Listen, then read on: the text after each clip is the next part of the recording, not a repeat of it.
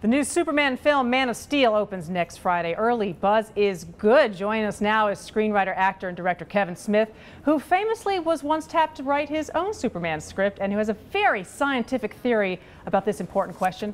How does Superman shave? We'll get to that in a moment. Hey, Kevin. How are you? I'm good. Now, you have not seen Man of Steel. Personally, I think they should have let you, go attend an early screening or something. The more I think about it, listening to your intro, I'm like, what am I doing here? I have nothing to do with this movie whatsoever. I worked on a Superman movie back in '96 that never got made, and the only reason I guess I'm involved now is because I like him an awful lot, and we're talking about minutia that has to do with fictional characters. Like, that's something I've built my whole career on, talking about the intricacies of superhero relationships. And now, like nearly 20 years later after I started my career, you can actually, in a mainstream like Gillette campaign, ask a really funny question like, how does he shave? And this is what blows my mind. Don't tell us yet. I won't ruin it. But this is a conversation you've had with your comic book friends and your geeky friends for years and years. Right.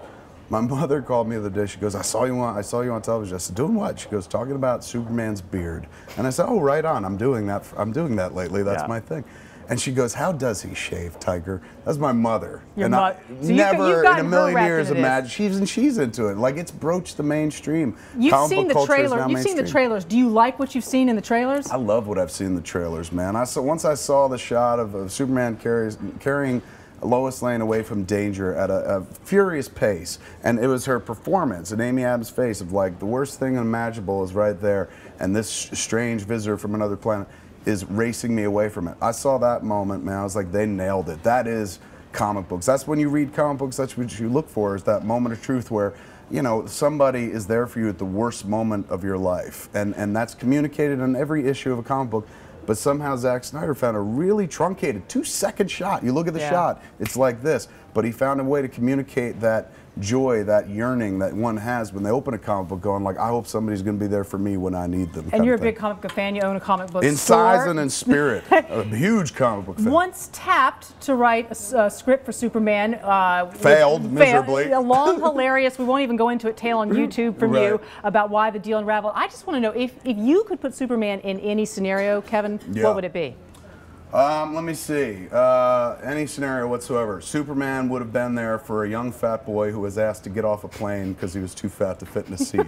That's the scenario. He would have come into the plane and been like, I think he'll fit fine. Everyone's like, Superman. And then he defends me. There's nothing wrong with this large boy. He had too many potato chips. And then off he goes. And then I get to look at the flight attendant the whole trip and be like, Superman. Superman. That was Superman. Saved me.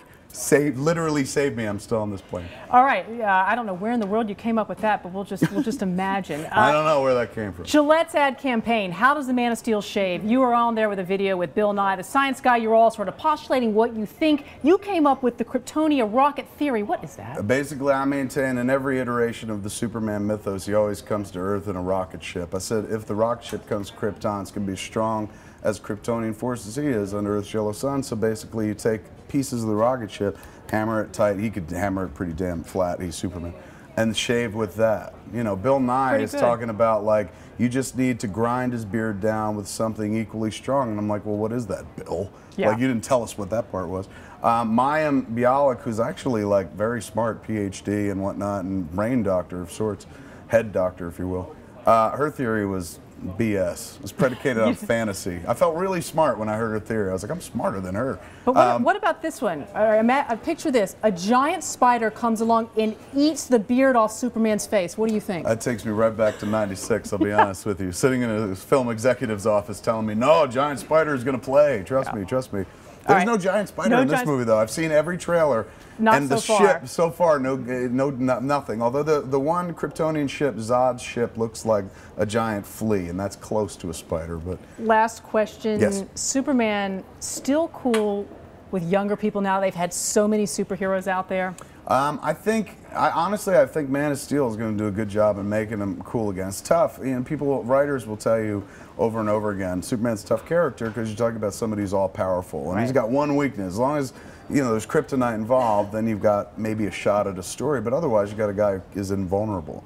So I think how they're doing it, like if you look at the new campaign and everything they keep, like the Jor-El character keeps going, like he'll inspire people, he'll lead people, but not like people can be Superman, because you can't. You have to be from another planet and whatnot.